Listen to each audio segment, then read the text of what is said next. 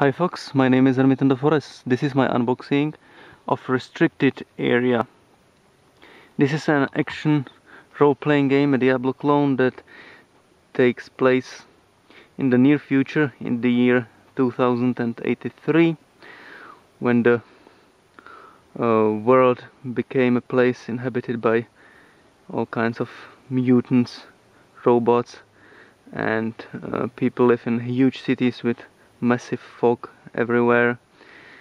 This world is controlled by 7 mega corporations, and well, you can choose from 4 characters: a mercenary, a Yakuza fighter, a female hacker, and female user of psionic powers.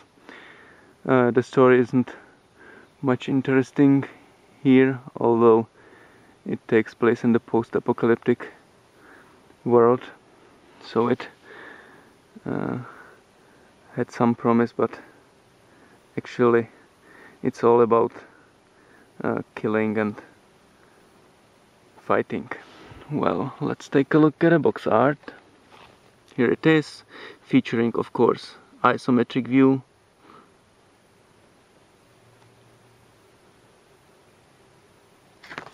Let's flip the front cover and take a look at some pictures from the game and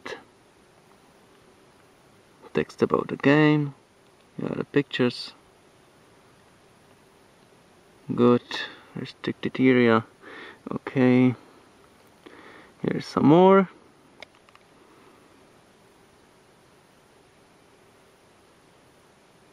Okay, let's turn the box around and see the back side for some more text and pictures from the game.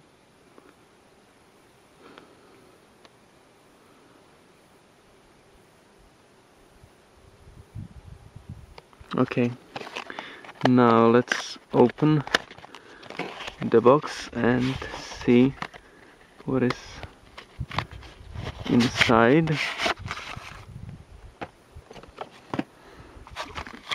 Of course, there is the game itself. It comes on 3 CDs, disc 1, disc 2, disc 3. And then there is the game manual called user guide, sorry. Okay. First of all, there are shortcut keys, so the keyboard layout, and then the table of contents.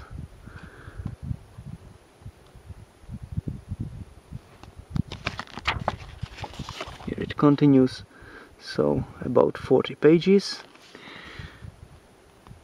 Now something about the story. At the start, some picture. Installing of the game, system requirements, troubleshooting, and technical support. Now we get to the history of the game world.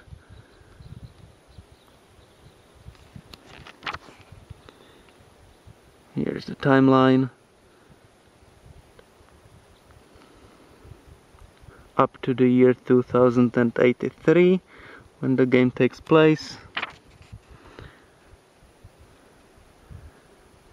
Now choosing a character. Here is the mercenary.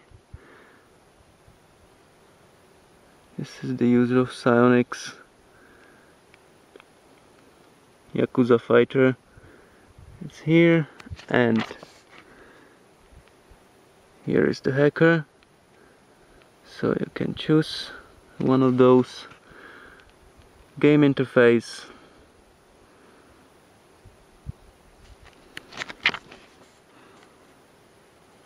Tutorial for the first mission.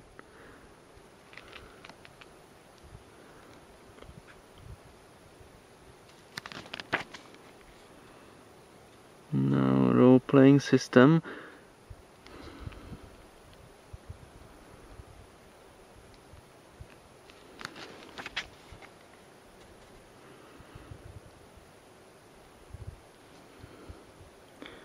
experience and advancing through the game. Inventory, items.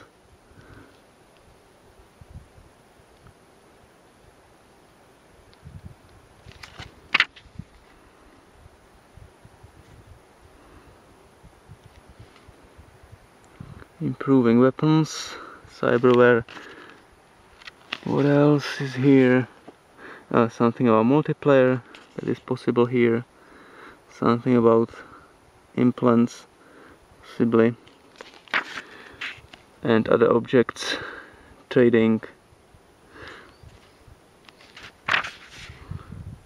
Oh, something about the corporations, so enhancing the storytelling.